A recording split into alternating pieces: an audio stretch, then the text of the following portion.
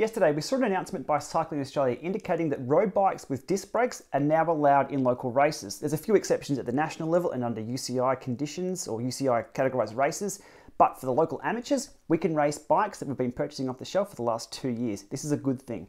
Two things I noted on this straight away was one, they've sidestepped or overstepped the UCI, who are still testing road bikes with disc brakes. Well, obviously they work, but UCI haven't allowed them in their races officially yet. So they're one step ahead of the UCI, and it's effective immediately. So there's no cooling off period. There's no 6 months, 12 months, 24 months. It can happen right now. That's a good thing. I totally agree with this position. It makes sense. It's the natural progression, and they're not removing anything. They're not taking anything away. They're removing barriers from entry. Sure, it might be a lot of people using these bikes at races or being turned away, but you turn one person away who's the next Richie Port, the next Tiffany Cromwell. That's one person who won't be in the sport for us to champion for in the near future.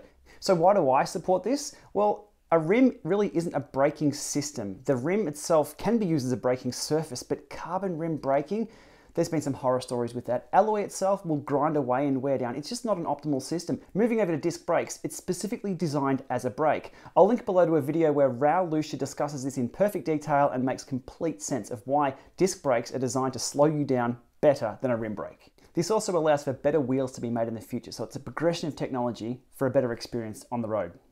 A few of the arguments against disc brakes on road bikes, let me go through these and try and debunk them as best I can. The industry is just diving into our pockets for more money, is a common thread here. Of course they are. They're a business. Without the ongoing development and you buying new bikes, the industry doesn't exist. You get to choose though, who dives into your pocket and who takes money out of that. For example, me right here, my Giant TCR is a second-hand 2013 bike with caliper brakes. Fine by me. I'm okay with that bike, but I'm not going to stop the progression of the technology in the near future with disc brakes coming out. They're going to happen. That's okay with me. Another quote that I've read is that I don't want to be in a bunch that has some riders stopping in half the distance as other riders. That's just dangerous. First of all, that's not actually what happens at all. Disc brakes do not make you stop in half the distance. And there are so many factors that go into what contributes to you stopping on a bike. Let me run through the list here. Well, we've got carbon versus alloy brake pads and brake surfaces at the moment. Huge difference in both of those. I've ridden both and it's chalk and cheese. Literally, you feel like you're braking on cheese some of the time with those. The contact patch on the road, it's going to be different across every rider.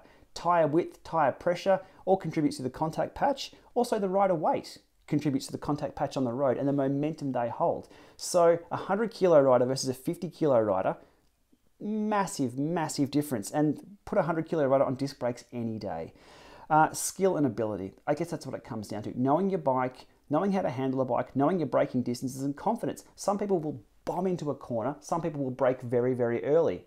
You've got differences already in any bunch, even on the same technology. Same goes with descents. You're going to have people bombing descents at 100 k's an hour. You're going to have others bombing at 80 k's an hour. You put those two together, they're not going to agree if they come together. It's about skill and ability and dodging each other in the bunch. That's what a professional cyclist does. So for a professional cyclist to be worried about that, that's a concern. So just to briefly skim over the can of worms of safety when it comes to disc brakes, well, my bike has 24 blades of spinning death on each wheel. They're called spokes. It's also got a big chain ring. It's got cogs at the back. Things are nasty when you fall off your bike. And the road, let's talk about the road surfaces. No one's rounding off the surface of the road out there for safety. When you hit the deck, things go wrong and things are really, really bad. That's just a risk we accept. Disc brakes, not even an issue for safety. And lastly, touching on the most common reply from the traditional roadies is that these are not necessary. Sure, they might not be necessary. We've got tons of braking force in our caliper brakes, but that's not an argument against discs and the technology they're going to introduce into the sport. I think they're a good thing. Let me know what you think below. Thanks for watching.